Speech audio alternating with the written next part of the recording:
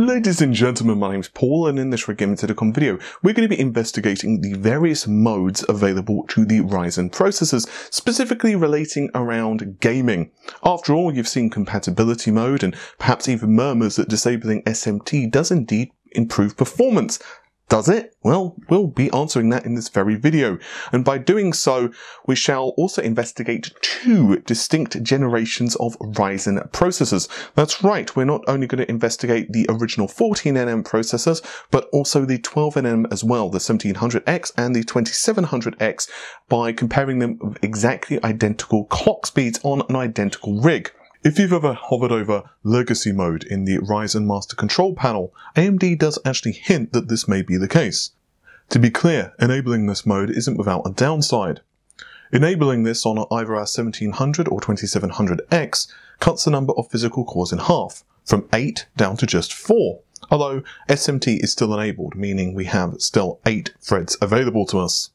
It does this by disabling the secondary CCX, leaving just 4 cores and therefore 8 threads, assuming that you do leave SMT enabled. In theory, this helps applications which are poorly coded for multi-threading to run better by ensuring they have fewer hardware threads and resources, such as cache, to manage. With the secondary CCX disabled, it is important to remember that the number of PCIe lanes and dual-channel memory controller aren't affected. We've also decided to include SMT, simultaneous multi-threading tests, for the sake of completeness. SMT of course allows 2 threads to be run on the same CPU core, but in doing so, these threads share resources. And with the full-fledged 1700 or 2700, surely there's enough power in 8 physical cores to power through most titles without SMT being a factor. So, is there any benefit for enabling Legacy mode or disabling SMT? We're pitting both the 2700X and 1700X in our tests at 4 GHz locked. This is to ensure that boost frequencies aren't an issue, and thus results will be consistent across the board. Memory clocks are locked at 2800 MHz, and we're using an X470 motherboard, which is provided by MSI. As a side note, I'd like to thank MSI for providing both the X470 Gaming Plus motherboard, along with the Ryzen 7 2700X processor. However, this is not a sponsored video, and well, it was just a review sample, which unfortunately has gone back to MSI. But we'd also like to give a quick shout out to Crucial for providing us the memory as well. We're also running these tests with a NVIDIA GeForce GTX 1080 and Windows 10, which is patched to the latest version. Let's kick things off with Ashes of the Singularity Escalation. Much like its predecessor, Escalation was designed around the usage of low-level APIs. Both DirectX 12 and Vulkan are supported, along with the legacy DirectX 11. We're going to be using DirectX 12 for our comparisons. For Ashes, we decided to stick squarely to the CPU testing. And as you might suspect from the highly multi-threaded nature of the API, higher number of threads and cores, and of course clock speed, making compelling difference to performance. Both legacy results are within spitting distance of each other, but what's clear here is that for Ashes of the Singularity at least, virtual threads help take the slack from the absence of physical cores, but can't do all the work for themselves. Comparing 4 cores and 8 threads via SMT against 8 physical cores with SMT disabled, and the results are self-evident. However, the clear winner in this test without question is leaving all of the processor, cores and threads intact, although between the 2 Zen generations, despite the clock speeds being locked at 4 GHz, we can see some of the IPC gains of Zen Plus coming into play. Hitman does change things up a little, and we're definitely seeing Legacy falling behind once again by over 15 to 20 frames per second. But curiously, SMT disabled is a tiny boost in performance for Hitman, within the realms of just a few frames a second. Does the results change by adjusting the resolution from 1080p to 720p, dropping the number of pixels rendered per frame by a factor of 2.25? In theory, reducing the GPU bottleneck, we indeed see the SMT disabled results increase by 11 FPS more, shooting up to almost 126, while SMT results stayed essentially identical. Legacy with SMT, 8 total threads, cannot hold up against 8 physical cores, so we do continue to get better results by dropping the processor out of Legacy mode. And as you might expect, things only get worse if you turn SMT off with legacy mode enabled, leaving just a total of 4 threads. We lose 14 frames a second in the average benchmark, and that is actually using the Ryzen 7 2700X versus the 1700X for other benchmarks. Another DirectX 12 title, Rise of the Tomb Raider, with graphics settings set to high, continues this trend. Legacy for both the 2700X and 1700X is a little behind. With SMT enabled and disabled within spitting distance of one another, things do become more interesting when dropping down the resolution, increasing the separation between Legacy and the 8-core processors. So you might say to yourself, well, is it because we're testing DirectX 12 games? After all, the whole purpose of low-level app is multi-threading. What about Legacy titles using DirectX 11? Since we were just discussing Rise of the Tomb Raider, what about Lara's 2013 outing? Well, once again, the results here are fairly close. But for all intents and purposes, with modern hardware, this game simply is not demanding, and we're obtaining over 250 frames per second with all of our results at 1080p. Dropping the resolution down further still just continues to prove the point. If you're running such an old game, you might as well pile on the resolution or other post-processing. Concerning yourself with SMT on or off, or whether you've got legacy mode enabled or disabled, is just not worth your time. And it's clear from Shadow of Mordor that if you're playing an older title, you're not going to have a CPU issue. 4 cores with 8 threads, or 8 physical cores, or 8 physical cores and 16 threads. Both Zen and Zen Plus architecture decimate these older titles, and the same could be said for Metro Last Light. We decided the original release of Last Light instead of the updated code found within Redux, which, don't forget, had numerous improvements and tweaks to the engine, would be a better fit for our testing. The thought process here was to see how Ryzen would handle the older code, particularly during juggling large numbers of threads with, let's say, the 2700X. The 1080p results does make a noticeable impact in frame rate, and SMT on and off have no appreciable impact. But this difference is exacerbated at a lower resolution.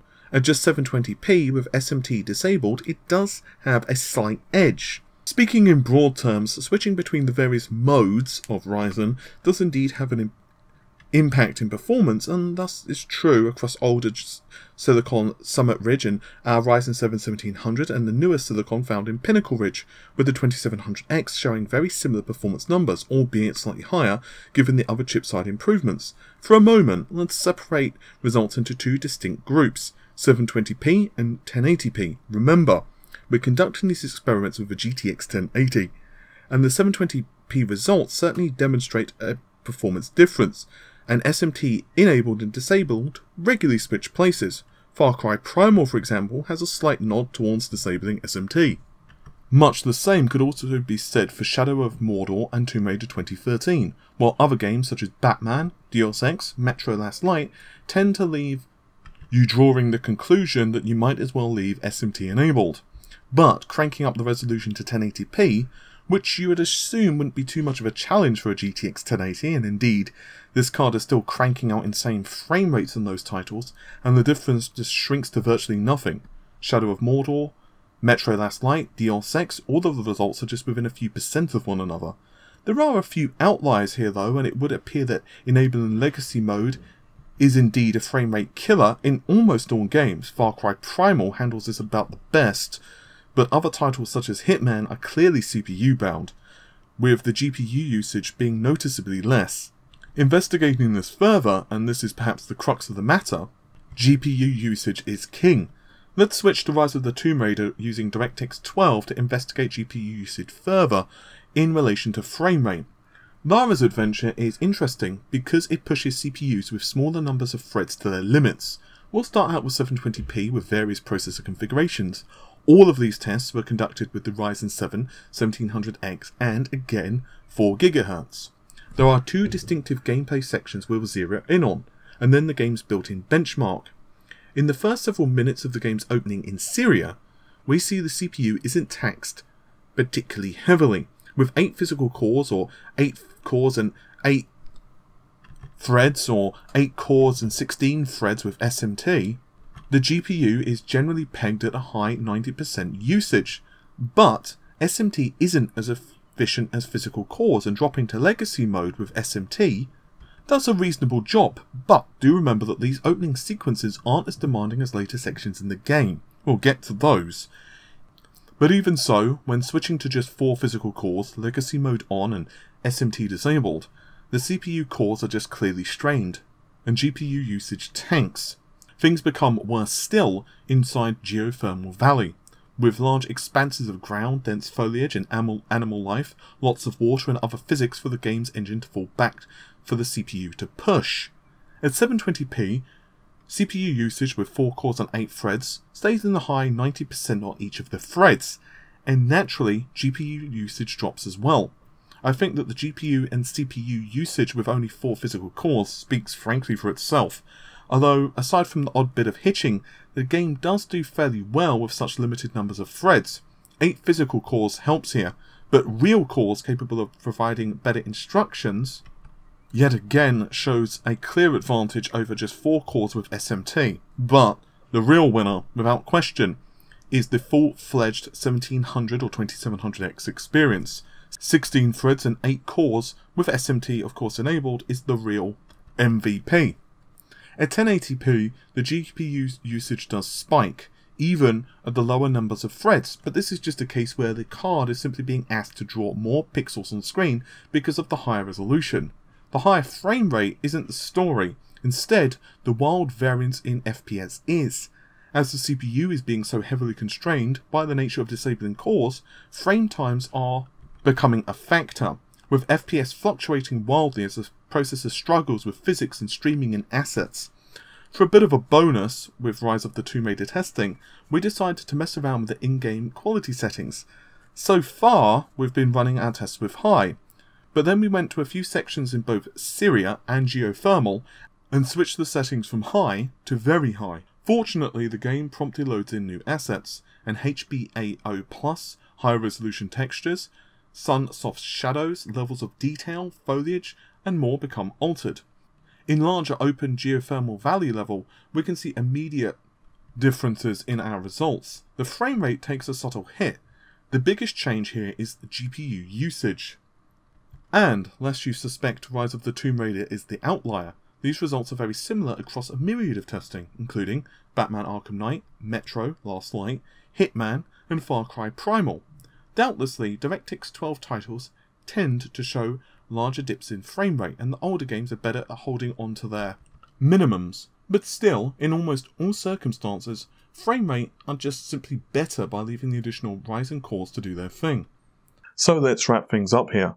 What conclusions can we draw? Well, if you are playing a game which does have issues with larger numbers of CPU threads, we would much rather you disable SMT rather than physical cores. But regarding the performance, if a game is old enough where the GPU isn't a limiting factor, or you're playing at a lower resolution and thus the CPU is a limiting factor in some instances, some titles which aren't optimized for larger numbers of threads or disabling either SMT or enable legacy mode can be slightly better off. But as we push up levels of detail and resolution, frame rates are just generally more capped by the GPU. Also, these tests aren't including 2 very important factors. The first is we're neither downsampling or injecting any post-processing, something you'd likely do with an older title if you have spare GPU performance.